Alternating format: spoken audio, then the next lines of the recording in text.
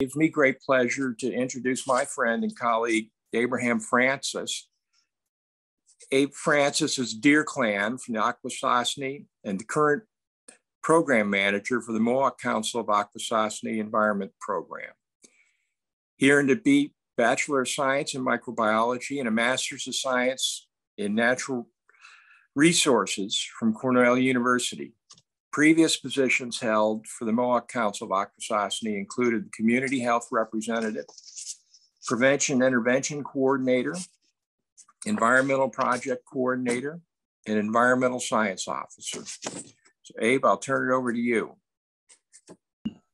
So Sego Sewagwego, appreciate that introduction, John, and appreciate the opportunity to present at this conference. I think we're all sick of Zoom, but I appreciate such a wonderful community coming out to listen. And so I just am gonna jump right into it, and I will share what it is that I'm looking at here. All right. So basically what I'm here to share with y'all is a bit about what I'm working with and how it's connected to the river, and give you a bit of background on Akwesasne, what we represent, where I'm coming from, how I sort of approach all my work from a community-centered approach. And it's sort of based on my understanding of everything that we are. So Gunyod Dalawana is Mohawk for the St. Lawrence River, and Akwesaslono is a word we use for Akwesasne community members. And so there's this really beautiful connection between my community and the river. And this has existed since time immemorial. And really what Akwesasne used to represent is kind of this highway that connected the St. Lawrence across New York State and even into the broader areas of Ontario. It just connected us so well. It was a great place for my people historically to come fish, hunt, trade. But it wasn't until 1755 that my community, a group of 100 Mohawks, moved from Ganawage down here and established made a permanent settlement here. And what you'll see here in this corner is Ganatical, or the St. Regis. And that's kind of where it all began for our community. And I'll share a bit more. So whenever I start these conversations, I like to talk about Mary Thibault. And this kind of goes back to my background in forest stewardship, which is what I got my master's thesis focused on. But what I really love about this is what you see in her face is so much joy, and that she's crafting this beautiful basket, which is such a major tradition here that provided for our community in times that there really wasn't much economic opportunity around here. So what's beautiful about this story is it also represents resilience, because she was jailed 2 times for 90 days for not giving up her Canadian citizenship. And the reason that she refused to sort of give it up and become an American per se was that she was Akwesaslono. We're not a part of Canada or the United States. We have to operate within these colonial systems to live our lives, which in our case in Akwesasne leads to quite complicated, which is a complicated jurisdictional nightmare.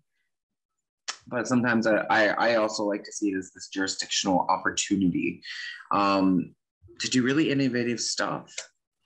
And so just to for Akwesasne, we're a part of the Mohawk Nation, which is a part of the Haudenosaunee Confederacy. And what you see here is 5 nations, but we're actually 6 nations. So we're the Tuscarora, the Seneca, the Cayuga, Onondaga, Oneida, and the Mohawks. And the Mohawks represent the Eastern Door. And Akwesasne is actually the holder of the fire for the Mohawk Nation, kind of like the capital. So there's a lot of really interesting history that actually exists here about that connection. And I also like to share give a little bit of context of how we fit into and what was our sort of historical landscape. And as you can see, it was quite massive and expanded even beyond the borders of New York State and in Canada. And actually, it's much larger than this. And this is just to give you a sense of like who we are in Akwesasne and the jurisdictional nightmare that I'm talking about. So my position as the Mohawk Council Environmental Services Manager is a lot of my work revolves around this river, but as you can see, it's very necessary. So I operate in the northern portion of the community, and that's where my jurisdiction is, what would be Canada. And then in the southern portion, there's the St. Regis Mohawk tribe, which is kind of the US portion. But we really work close together, and all of my work is really focused on treating my community as a single community, a united place. And for me, that's really paying homage and respect to who I am, because I was born and raised here. And ultimately, I will be buried here and raise my children here. And so the work I do and what I'm trying to do here is about protecting this environment for them. And so like giving a little bit more context on that like complex jurisdictional nightmare, right? So I gave you a bit of background on the St. Regis Mohawk tribe, a bit of background on the Mohawk Council of Akwesasne, but the Mohawk Nation Council of Chiefs is sort of the organization or it's a traditional governance system that exists here and operates across the community. And then we, like I said, Mohawk Council in the northern portion, St. Regis Mohawk tribe in the southern portion. But these two were our imposed colonial structures in our community. It's not to say like that they are beneficial. We've worked hard to claim and assert ourselves and assert our sovereignty within these systems. But also there is a lot of animosity that we have to unpack in that relationship from the community members. There's a lot of distrust for the Canadian and American governments. And historically, I think we can understand why. So from the political ecology of fishing in Akwesasne, and this is just a little like note to bring it to the river. So for us, the border was laid down with the Treaty of Paris. The thing that sort of gave us or sort of established Akwesasne in the way it is the Seven Nations Treaty. And then there was like, you know, the border really wasn't enforced back then. But it wasn't until like the War of 1812 that this border became more enforced. But I mean, you know, United States and Canada fighting, of course, they're going to have a major thing to say. But also a pretty important moment happened here in Akwesasne, right in Ganadago, between the U.S. cavalry and the Canadian and a Canadian fort. And so in 1869, that was in the Indian Act was imposed upon us. And in opposition to this, because what's interesting about this relationship with Akwesasne is we removed ourselves from the Haudenosaunee Confederacy because the Haudenosaunee Confederacy had had a war going. And so we removed ourselves and we didn't rejoin the Confederacy until 1888. So I always find that to be so So and then, you know, immediately after that, we had the Indian Advancement Act. And this was complementary to like a variety of different acts that sort of forced these governments on us and sort of promoted that idea of assimilationist perspectives. But also, like, as we kind of move forward, there was the St. Regis Islands Act, the Wildlife Conservation Act. And what I'm just sort of saying is, like, there are these various moves that we've made to assert ourselves. So the conservation law is actually a law from Akwesasne that we established and asserts our sovereignty over this area.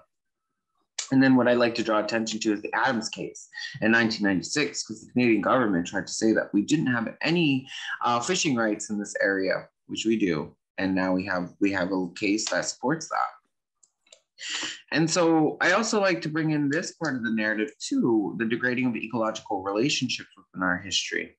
And so for me, like this, a lot of this begins even before this. In the 1800s, 1700s.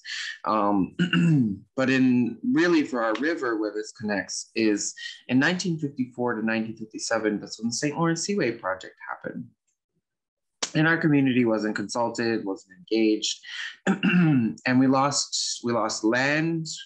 The hydrology of this area was changed. Species, populations were lost to like in the extent that they were historically, such as the eel. And then what it did is it also drew industry to this area for cheap energy. So we had this really concentrated industrial sector right at the edge of our community. And a lot for me, I like to talk about environmental violence and how this manifested itself and implicated us as a community. And so a large part of my work connects to the areas of concern, which is this really complex thing between the North and the South. We have two of them. And what I'm doing is I'm working with a really amazing colleague to try to bring those efforts together. Because if we're doing work on one side and not on the other side, and we're not communicating, it's complicated. But because of that, all of these contaminants ended up in the environment. And it wasn't until 1978 that the program I work for and lead now started sampling fish. And that was when we noted that there was toxic levels of lead, PCBs. Actually, it was focused on lead, mercury, and PCBs for a while. But there was a lot of other chemicals within the ecosystem that were of concern from those areas. And so it wasn't until 1984 that was when these areas of concern efforts started to move forward. GM became a Superfund site. In 1986, the tribe in the southern portion put out their cease consumption. And that was kind of off the tail end of MCA saying no consumption. And actually, we have the same suggestion, no consumption. We've had the same one since like 1979. And from 1998 to 2013, there was a ridiculous amount of research that happened here around the health implications of environmental violence on our people's bodies. Disruption of menstruation, disruption of thyroid, testosterone. There were so many things that happened to this. And my community still continues to be extremely concerned about the rates of cancer in our community. But we're trying to understand this and add data and connect the research. But I think one of my favorite pieces didn't really happen until 2013, which really represented the cultural implications of environmental violence. And this work was done by Elizabeth Hoover. But it wasn't only done by Elizabeth Hoover. It was done by Akwesasne before. But it didn't seem like this really made much of an impact until Elizabeth Hoover wrote about it.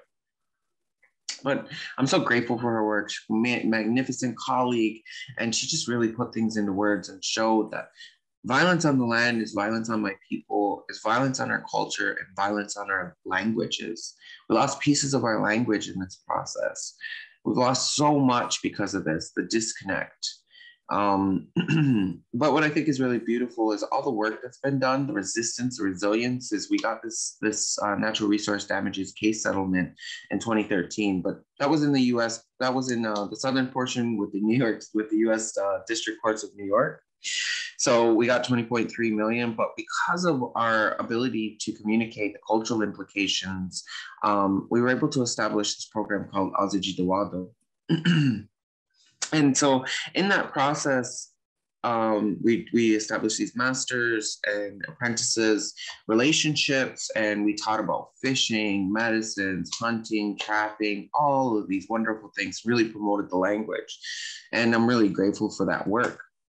And now what I sort of like to bring in is like the biocultural context of my people, and what really informs my work from thinking about methodology, research questions, research approaches, and a bit of this comes from those teachings and stories that are connected to this landscape. So the creation story is one of those that like we are directly connected to this landscape through our ontology. And then our cycles of ceremonies is something that really speaks to, on an annual basis, how we remind ourselves of our roles and responsibilities to creation. And these are, I'm trying to remember the exact, but phenological indicators are what note this time when we have things. The only time that sort of follows a celestial trajectory is our New Year. So when the 7 dancers are over us, which is the Big Dipper, that is when it's time for us to have midwinter ceremony. And within that, then we can, and then we start our year.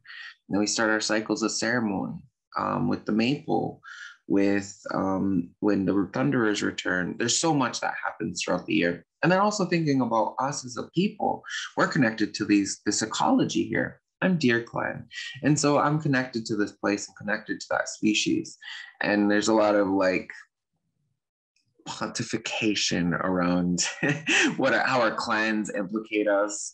And the way we are from a temperamental perspective. And also who we are as like Mohawks. We're really aggressive people, which I think is kind of hilarious to talk about.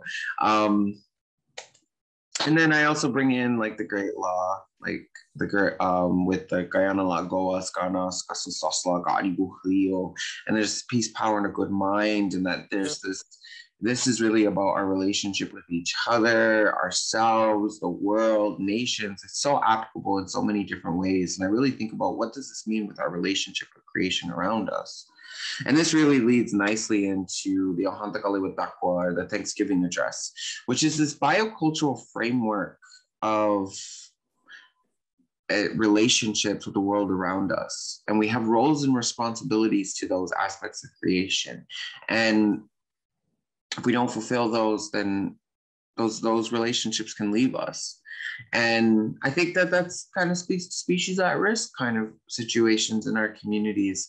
And this is the entire basis of my program that I currently work in. And I am trying to hit every aspect of this with intention, with the way that I develop my work plans and how I choose to develop my budgets and go after project funds. And that's what I'm going to share a bit with you through today's presentation is our water work. And it's not everything, it's just it's a nice taste. And so this is actually the project I started working on when I joined Mohawk Council, and it's really close to my heart. People used to call me the Ganiunda man, and I still laugh at that because it's the minnows and shorelines in Akwesasne. I spent a lot of time doing sampling and interviews and trying to come up with strategies to understand fish populations during the winter. It was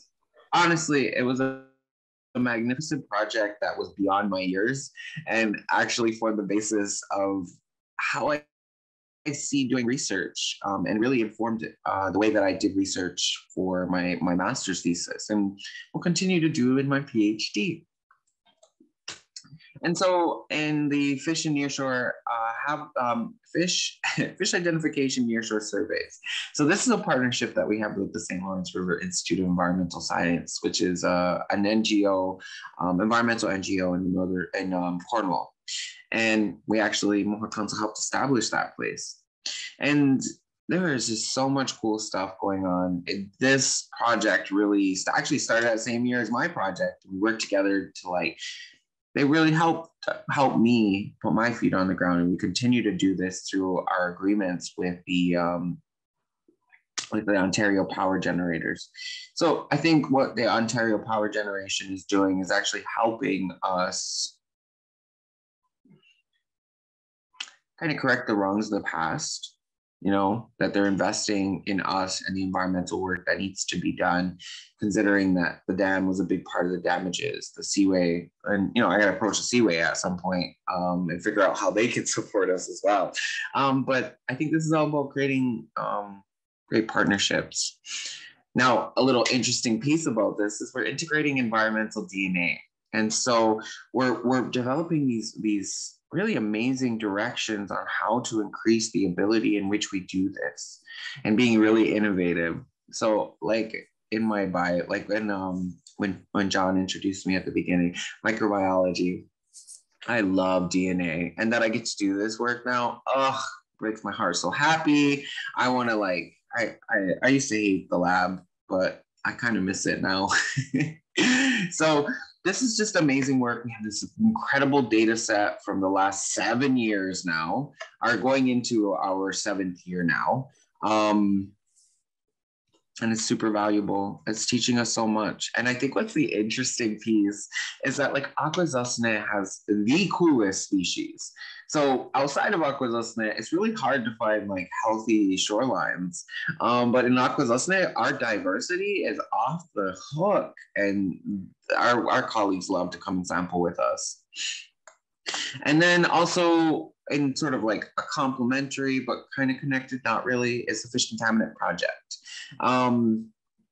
So in 2019, the St. Regis Mohawk tribe received funds to clean the Grass River. And the Grass River is located just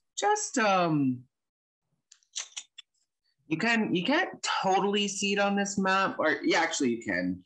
Can you guys see my my mouse, or is that not happening? We can see it. Okay, so right here is the Grass River, and upstream of the Grass River was another polluter, and so the Grass River was extremely contaminated. And what they received funds to dredge the entire river and cap it. And there was a lot of concerns about our community, because what you can see is like, look, water flows downriver, right? And there was concerns about the contaminants making their way into our ecosystem. But also in this process of trying to bring that to awareness, we realized that Canada was not sampling south of Cornwall Island. So there was an entire section of the river that was not being accounted for in the fish advisories. So we worked with our partners. They hooked us up with some funding. We just finished our sampling within the last year and sent off all of our fish for evaluation. And then we're going to do an analysis and see what kind of recommendation we can give to the community. And a little bit of like my underlying desire in this relationship here is that I was trying to maybe see if there was any indication of ecosystem health impacts from the Grass River cleanup. Engineers told us, no, it's not possible, blah, blah, blah. But like, for me, this was really informed by, my research questions are informed by my community. Whether their concerns are real or imagined I'm not worried about that. What I'm worried about is finding an answer for them. And so I'm gonna look into it, and that's exactly what I did. And right now we're just kind of in the data analysis, synthesis business, and seeing our next steps. And also within the last year, we got like this really great shoreline project. So what we suffer from in Akwesasne is a lot of shoreline erosion. We do have some shoreline hardening happening here. It's not as prolific as it is outside the territory. We actually have a lot of green spaces along our shorelines, and they're pretty healthy. But there's a lot of concerns about erosion from wave action from the large ships that go through our community, in particular this location. But also there's like an accountability for our own people with their boating activities in this territory. And I'm still trying to figure out how to like get in people's brains and remind them of our roles and responsibilities to these rivers, to these lands, to these ecosystems. You know, don't fill in your shorelines. Because remember too, Environment Canada and those bodies, they have no jurisdiction here. And so they cannot fine people for what we do. That's our responsibility. And that's the authority that we assert. So it's a creative process. And I just, I'm really about restorative justice. I'm not about dropping the hammer on people. I know that this is just in their minds that they want access to their shorelines, but they're not realizing the impact they're having. So it's my job to educate. And then we also have this amazing partnership with the International Secretariat for Water. And we've run such an amazing series of events, engagements with youth. Some of these is roles and responsibilities to Akwesasne, and that was where we just had this really beautiful discussion about our connection to water and how should we advocate for water, because it's different than like non-Akwesasne, non-Indigenous people would. Like sometimes we have to remind ourselves that we have sovereignty in our communities, and at some points we need to step away from the systems that exist outside of us. Yes, they have implications on us, but sometimes it's not. Like we have to step away and rely on our own systems. And again, there was another event that we had in July, which was our closing event, and it was Akwesasne for the future of Oneganos. And we just had this amazing series of presentations and discussions. It was beautiful. We also did a shoreline cleanup.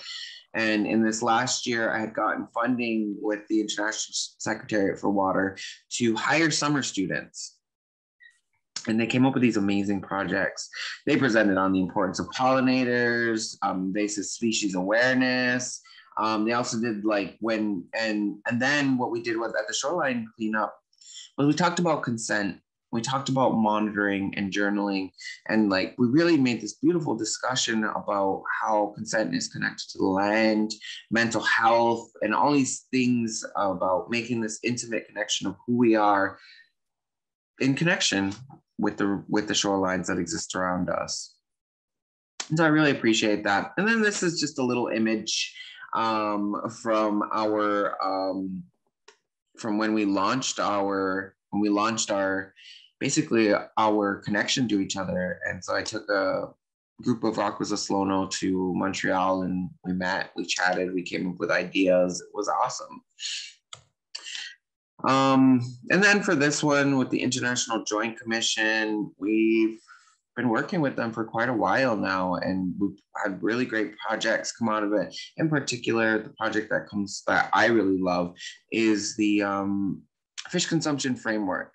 And it's this collaborative project that's really interested in how do we develop advisories for our community, for Akwesasne, that bring in our cultural connection, bring in population health, the health, like how healthy is it to eat fish? And then also like the contaminants. So really making advisories holistic and connected to Akwesasne and thinking about the communication that we're going to put in place. So it's easily understandable. We are subjected. Ooh, John, could you, or somebody? Okay. And so it's really about communicating information, because the fish advisories for our area are so complicated because we're at the intersection of Ontario, Quebec, New York State, and then we have our own. There's a lot going on here, and a lot of data that we have to consider. And data doesn't necessarily communicate well across the border. So there's a lot that we're talking about, a lot we're negotiating. It's beautiful, and I really appreciate it. And then also I get to work on the Great River Report, which is based on the based on the Ohondagalewidekwa as well. And all it is about is it's an ecosystem health report on the Upper St. Lawrence. And we're looking at fish populations, water quality, birds, any data and information we can get our hands on. And then we're writing this technical report, which is basically like a scientific article. It actually is a scientific article that we will be publishing at some point. But what's beautiful is we're also integrating this biocultural context to that narrative. And it's beautiful. It's so beautiful. I know I keep saying all of this work is beautiful, but let me tell you, the work in Akwesasne is gorgeous to me. And I really appreciate that I get to do this. But I work with the River Institute on this, Lee McGoffey, superstar, inspiration, helping me along this journey. We talk, we write, we read. There's so much good stuff happening here. And really, I think that this is one of the greatest examples of bringing that biocultural perspective together, or bringing Western Indigenous science together.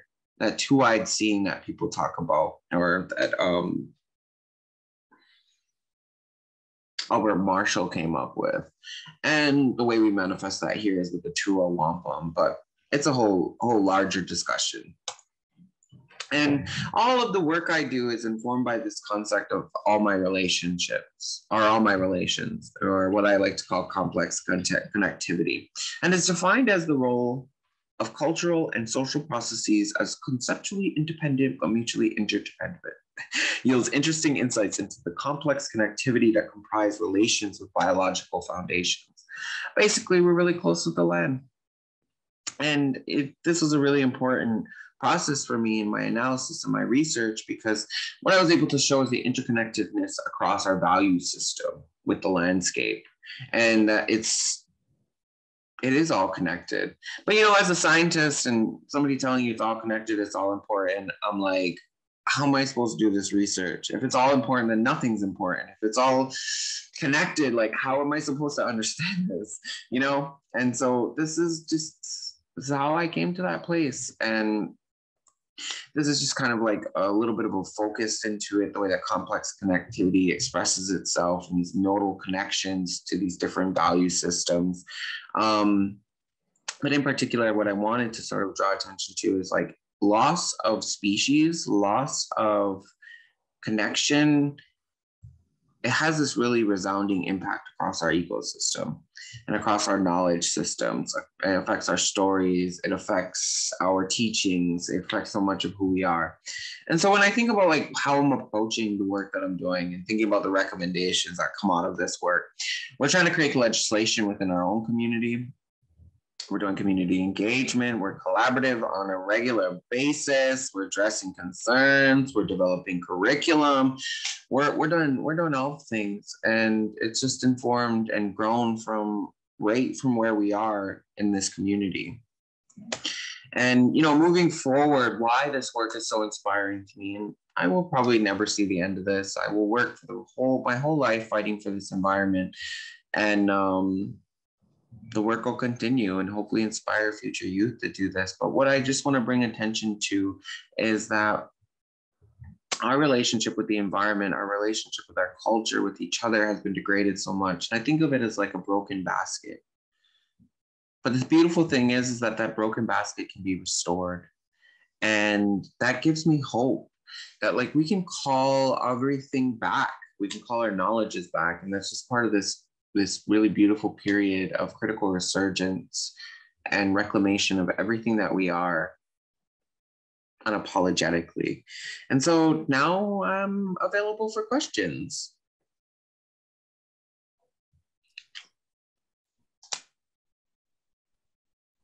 So I have one question that came in so far. If anybody else would like to ask Abe a question, you can enter it either in the chat or in the Q&A box. We can answer both of them. So my question for you is about shoreline health. And the question is, what has been your most successful way of reaching people about shoreline health, and what has been the most challenging hurdle in that project?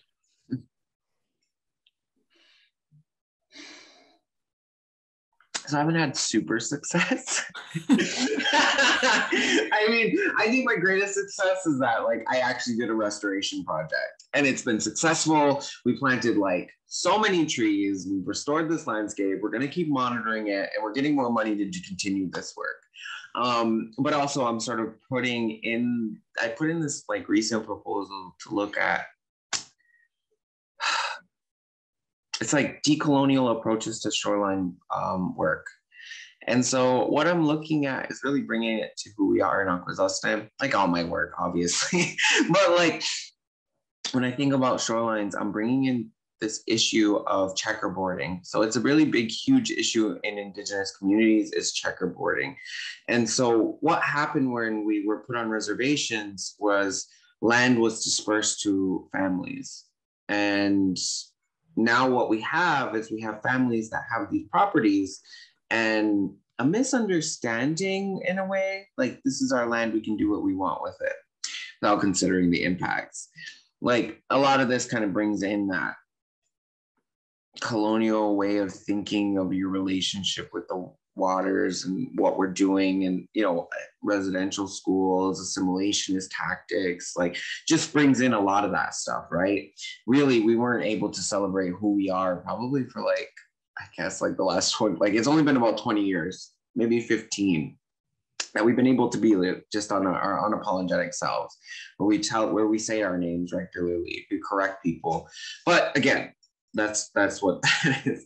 But what I'm really interested in doing is approaching this family-centered approach to engagement. And that I'm trying to teach people about their shorelines and help them restore them. It's not that like, I think, people that clear their shoreline, put a nice dock in, are really proud of that moment, but they aren't realizing the impacts of that. And so I'm not here to drop the hammer on them and how dare you, and here's a fine, and you need to fix this. I want to help them. I want to teach them. These are the medicines that you have in the shoreline. This can contribute to our community. This is how you're helping hold on to that land that is that is going to erode away because you just took the vegetation away. And the implications of that kind of stuff. the species at risk that are being affected. Just really thinking about this interconnected roles and responsibilities, putting language in there. And then the way that we're trying to measure that is with like shoreline health indices. And it's all about restorative. It's all about restoring that relationship. So we're bringing the language, we're bringing the teachings, the roles and responsibilities, trying to promote that. And then we're going to get money to plant trees and do habitat restoration. And that kind of happened, like, because for me, what we did with the last shoreline project is we planted trees. And for me, planting a tree or planting things is not enough. There has to be that extra level. We have to create a relationship with that landscape. That's a part of our kinship network. And when you have that connection to it, it changes the way that you're going to move forward and like you're going to engage with it in the future. It doesn't mean that we're going to change everybody's mind. There's always going to be people that don't want to do it or aren't about what we're trying to do, but that's okay. They're going to have kids someday that'll take over that property. Hopefully I can get into their brains too. But really trying this family-centered approach to education, like convincing and engaging the whole group. So I know that was a really roundabout question. I have this really beautiful proposal that puts it in nice words.